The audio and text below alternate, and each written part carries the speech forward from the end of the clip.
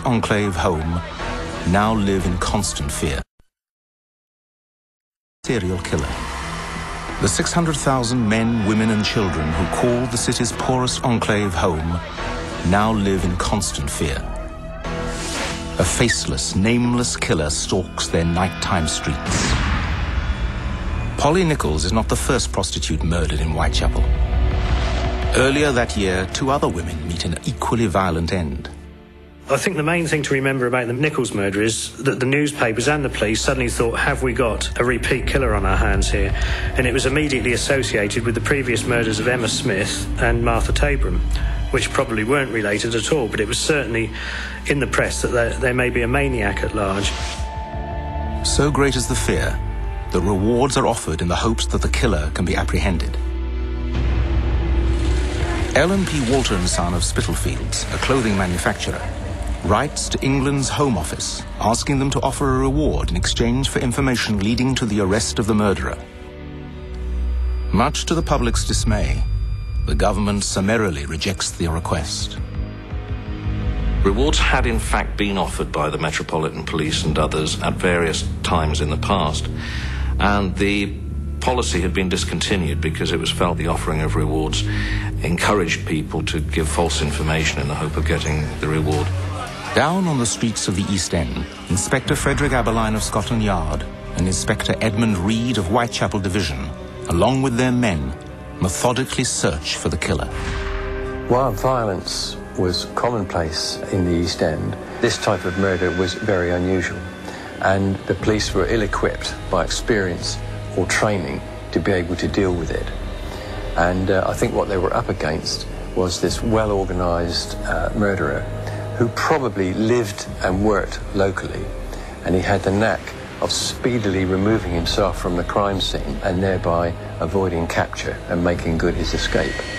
If you look at the Jack the Ripper cases, these were planned to a large degree. The offender brought a murder weapon with him. He didn't use a weapon of opportunity, and no one ever recovered any murder weapons.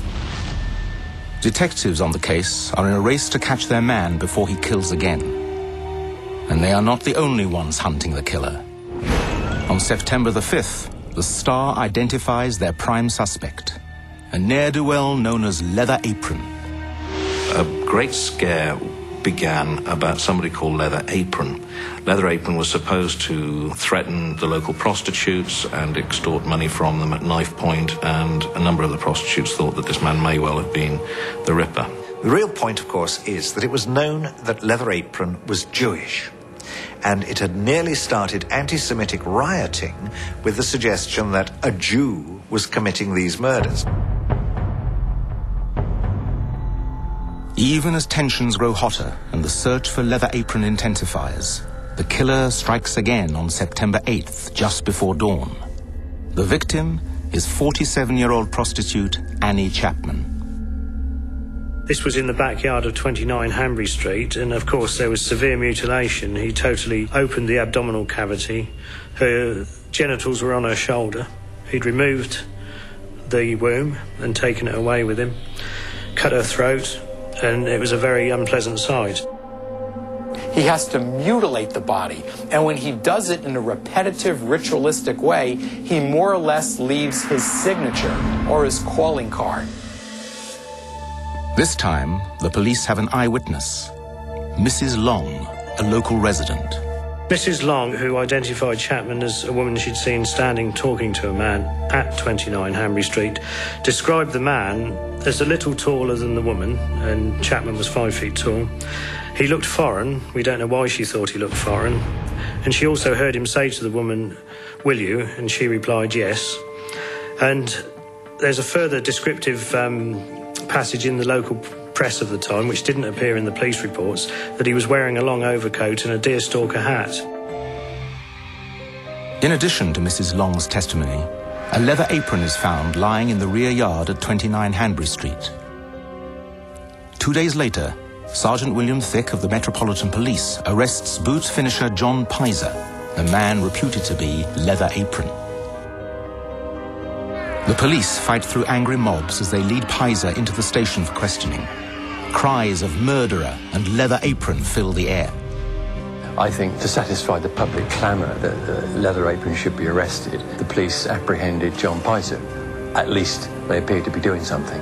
Now, Pizer had a dodgy record. He had attacked a man with a knife the previous year, and he was charged with indecent assault on a prostitute shortly before the murders began.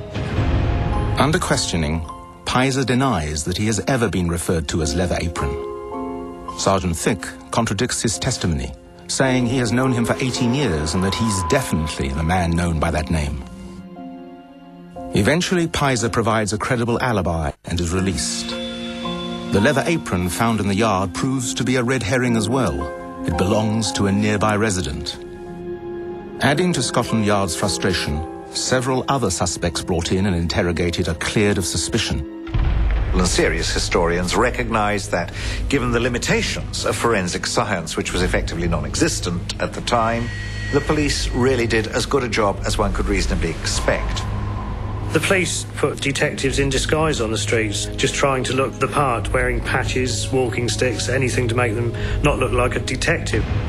In fact, the joke of the time was that whatever they dressed up in, they always kept their big policeman's boots on and gave themselves away.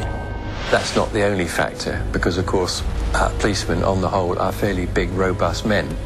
So I think even putting plain clothes on them didn't disguise their, their true calling. The police tactics are evidence of the terror the killer has unleashed on the streets of Whitechapel. There is a public panic, and no attempt to track the killer seems too absurd. By September of 1888, dozens of additional detectives and policemen have been moved into the East End.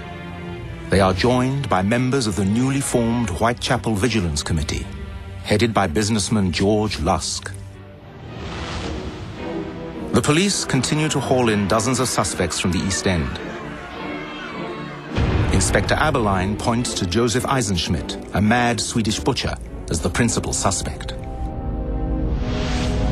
At the inquest for Annie Chapman, Coroner Wynne Baxter concludes the killer has surgical expertise, based upon the degree of the mutilations and the fact that Chapman's uterus is missing.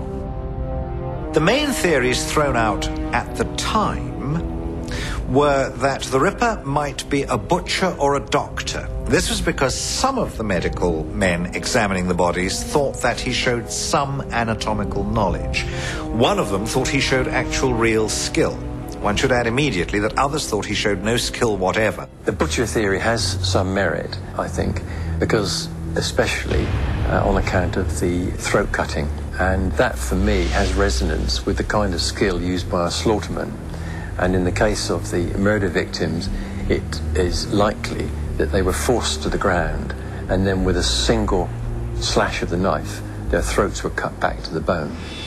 While speculation on the killer's identity continues, the man himself gets restless.